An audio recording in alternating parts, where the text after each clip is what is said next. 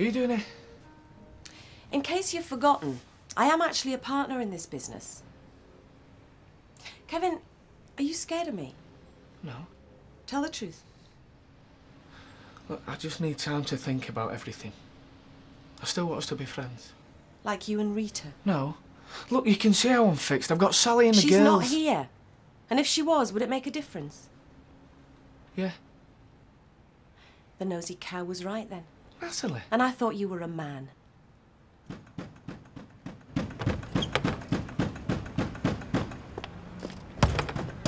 Hey! You can wake the dead doing that. Hey, somebody might be dead by the time I finish with them. See you later, love. See you, love. Come on! Morning. Yes? Is he in? Curly? No, he's gone to work. Well, tell him when you see him that I want him, right? Right. Nice day for it. For what? Spying on your neighbours. All right, lover boy, the coast is clear. Thanks. It's a good job you were around. Now, I don't fancy myself as your bodyguard, Curly, so whatever the problem is, sort it out. Easier said than done.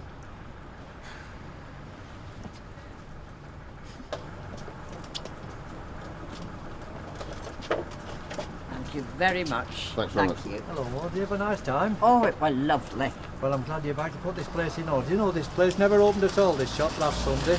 And they were very late opening it yesterday. And why was that? I've no idea, but I feel it's my duty to inform you what's been going on in your absence.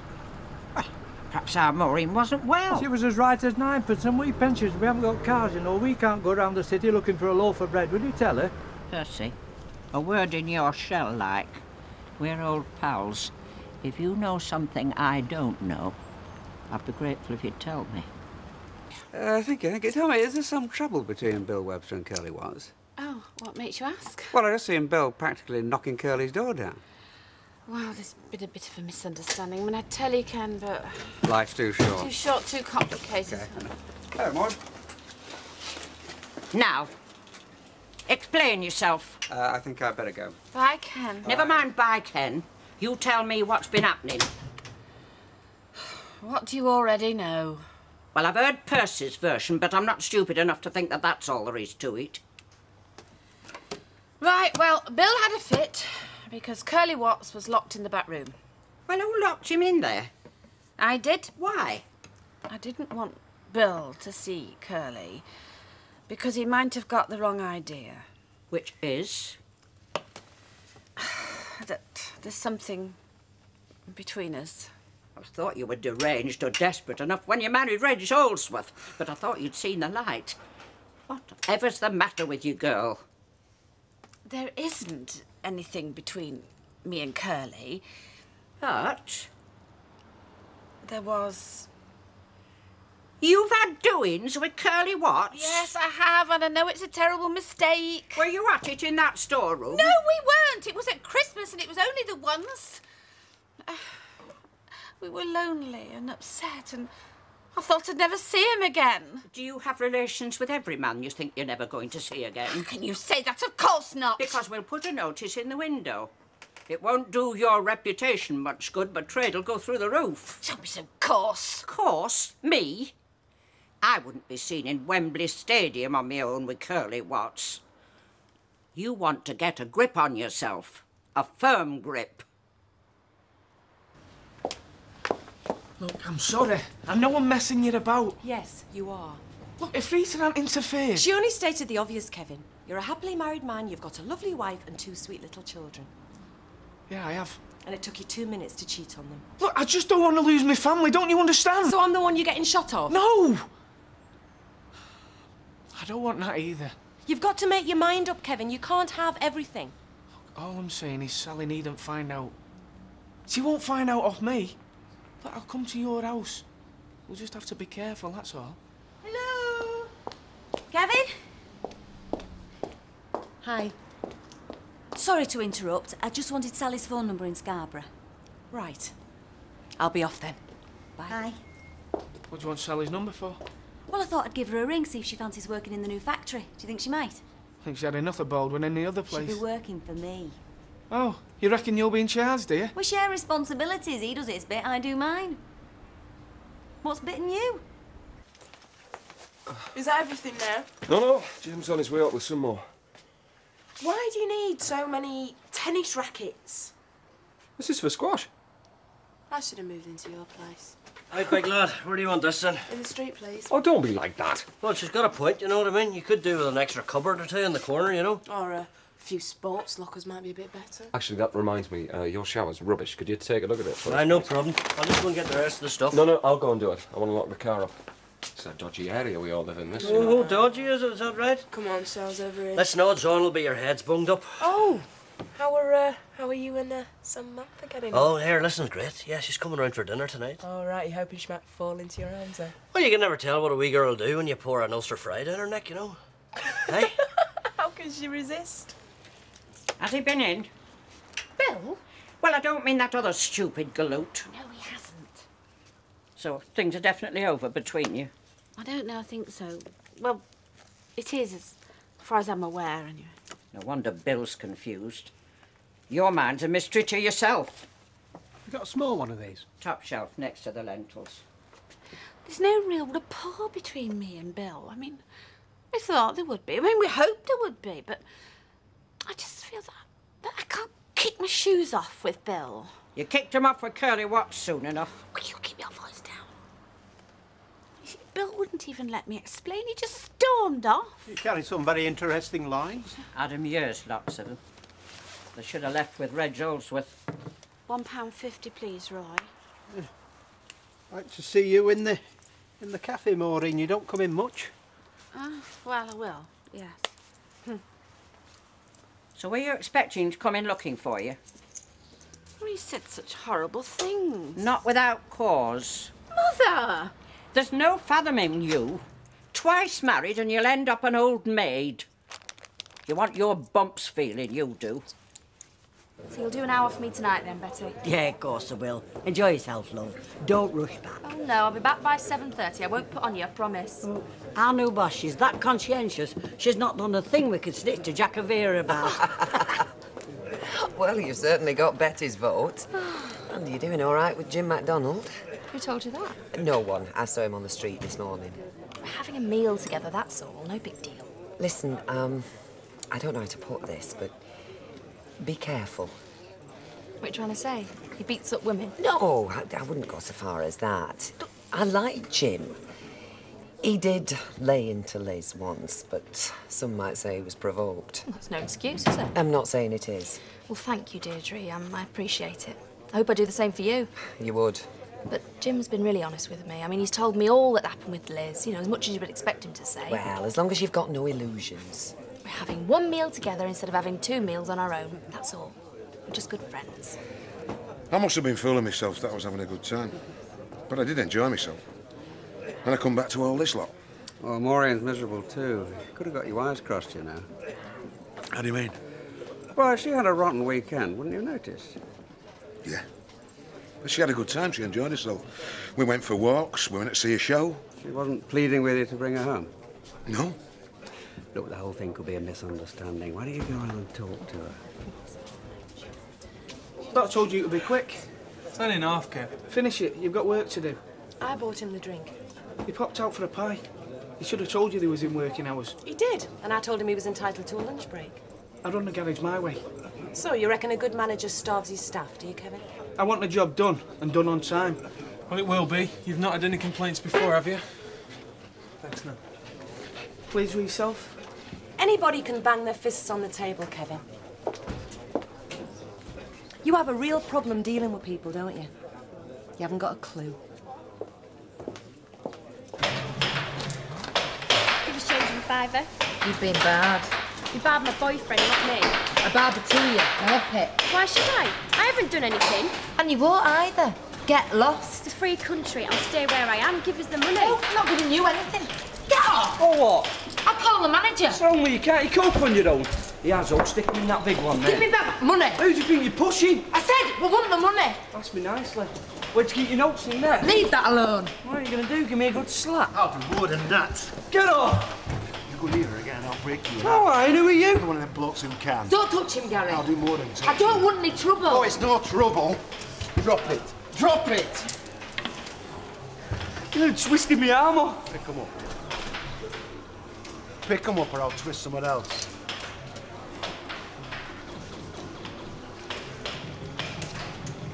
Put 'em back where you got 'em. Goodbye. I'll get you for this. You're big enough, you're too old. Goodbye. I'll get you for this.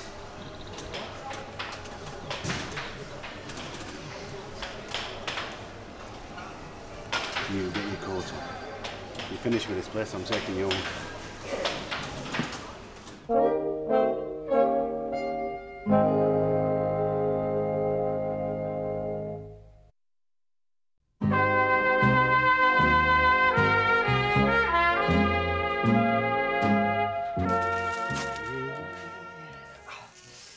Right, Sammy, listen, make yourself at home. This will not be long now. Listen, I hope you're not going to too much trouble there, Jim. Hey, look, I can make a good dinner out of without boots, so I can. Do you cook yourself something every night? Hey? Do you cook every night? Oh, God, no.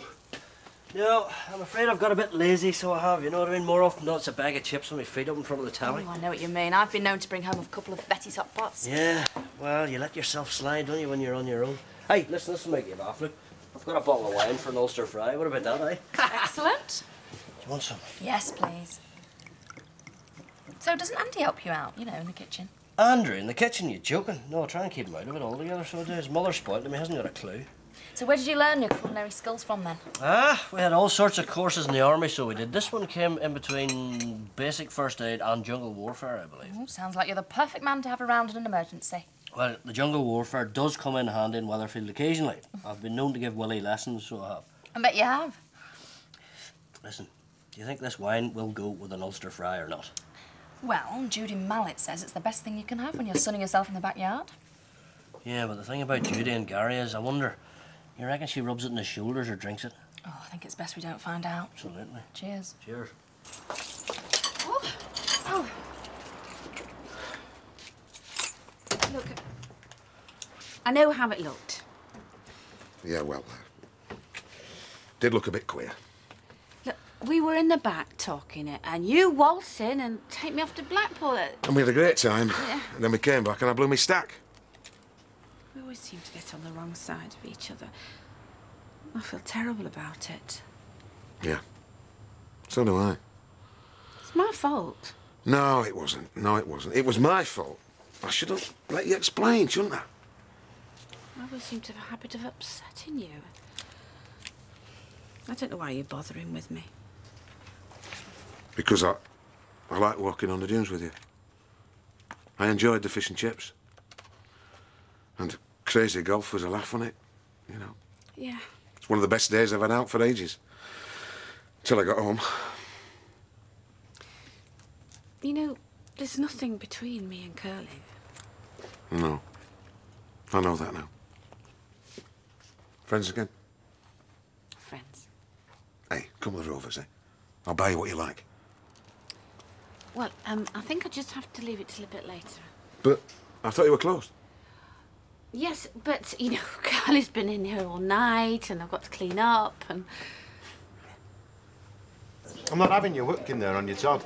I can take care of myself, Gary. What would you have done if I hadn't turned up? What I usually do, call the manager. We're only in the next street. Oh, some manager he is, leaving you there on your own. I'll soon sort him out. You can keep your gob shut.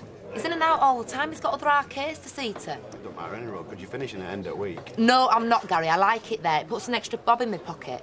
Well, if all you want is a bit of extra housekeeping... No, I don't. I want you to keep your nose out of my business. You're not my guardian angel, Gary. From now on, I'll fight my own battles. You're not going to let Curly Watts get away with it, are you? Well, I was after his blood this morning, but I've cooled down a bit now. Well, he wants telling what's his and what's yours. Nah, I don't suppose he meant that much harm, did he? Did he mean any harm at Christmas? Don't remind me of that, Morden. Who's to say he won't do it again? But have our Maureen up against that cash register now. But I trust him. I trust her, but I don't trust him. I'll tell you what, I'll sup this and I'll go down and have a word. Good, because one of us should. And it'll come better from a big, strong chap like you than a poor, weak woman in a wheelchair. Fill that up so you go, would you? Gary, not stopping then? No, there's some on telly he wants to watch. Oh. Put a drop of sherry in that, will you, Judy? All right. I'll do it. Done nothing up to now. You surprised me. I would have thought you'd been run off your feet all day. Have my usual, Judy, when you've got a minute. Do you know, it's like clockwork, eh? Samantha's far more organised than the Duckworths. Well, that won't take much. I've got something to tell you. I'm gorgeous and you can't get enough of me. Try again. You want to live here forever with the girl of your dreams? Yes, I do. But I'll stick with you until she turns up. You want to take me out for a slap-up meal to a very posh restaurant, yeah? All right, I'll do that.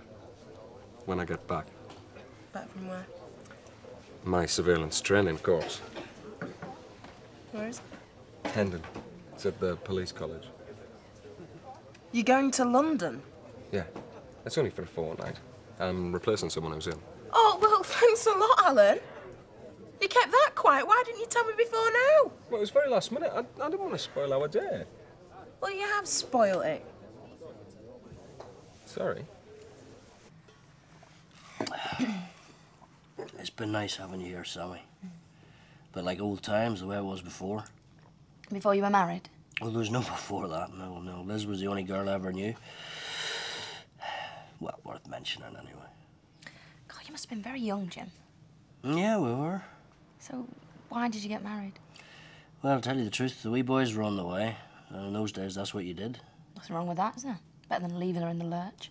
Oh, don't get me wrong, it's what we both wanted. Can't say the same for our parents, though. Her parents? Mine as well. Oh, yes. They said we were too young, which we were. And then they said that we'd regret it. I never did. Best years of my life was when I had Elizabeth by my side and the two wee lads following along behind, you know. Well, I mean, it wasn't all sweetness and light. Liz got a temper just like mine. She gave as good as she got, that's the whole point. What do you mean? Well, what I mean is it wasn't a fairy tale romance. It was, well, I suppose it was real, you know. It was tough. Tough times. I don't mind saying the army came between us on a few occasions as well. But we figured we were better together than apart, you know. Yeah, I'd do it all again if I had the chance. With Liz, you mean? Oh, God, no, that's finished. No. My fault just as much as hers, 50-50. But, well, if I had the chance with someone else, I'd do it again. I don't think I'm cut out for family life, me. Well, you don't know till you try. No. I don't want kids. I don't want the sadness. Sadness? Yeah, they let you down and you let them down. Sorry, I didn't mean that personally, Jim. Oh, no, I didn't take it any such way. It's just that, well, you know, you start married life with such high hopes and good intentions. They don't last, do they? And what do you end up with? Nothing. That's better than knocking about on your own, isn't it? No, I'd rather be by myself. No explanations to give, no mistakes to justify. So, Samantha, you're not interested in having a relationship? I think it's safer to be friends. And that's what I'm good at. Well? I haven't come to apologise. You've not brought the books either. Is there another reason you should be here? I don't like you talking to other men. Are you referring to Chris? He was doing it to make me jealous. Oh, please. Don't flatter yourself that you were on my mind. Yeah, well, you was on mine. We're not the same people, Kevin. We view things differently. Yeah, because you're free. You can do whatever you like. Yeah, and after 20 years in a rotten marriage, I intend to. Don't talk to Chris. I've got to work with him. I don't want him knowing my business. Well, I'd rather talk to him than to Rita. Believe me, we've got a lot more in common. Look, leave Rita out of this. OK. After all, she's your problem, not mine. I want you. Of course you do. But let your friend Rita drop Sally's name into the conversation and you run a mile. I won't. I don't care anymore. Sally's not here, you are. I've never felt like this about anyone. All men say that. There could be someone saying it to Sally right now. There's not. And even if there is, I don't think I'd care. Don't waste my time, Kevin. I won't. Why should I?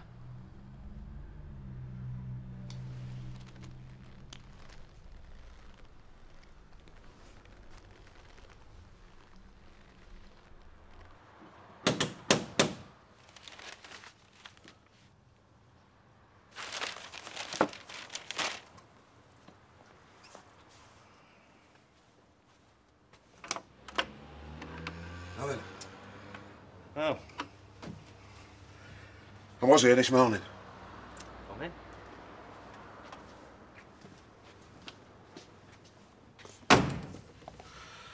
Right, this won't take long. Well, you must have spoken to Maureen by now, and you must know what really happened. I'm not bothered about that. I'm innocent. I don't care. You can sit in stock rooms as long as you like. I don't like. I just wanted to let you know what the state of play is. I thought you were coming round here to knock my block off. I don't give a toss about you, lad. Fair enough. I just want to let you know that me and Maureen get on fine, and we're giving it another try. Good, I'm glad. Well, don't be, because it's got nothing to do with you. She deserves a good time. I don't want your opinion. She's a very nice lady. Keep your hands off. What do you mean? Just what I said. Twice now you've got in my way.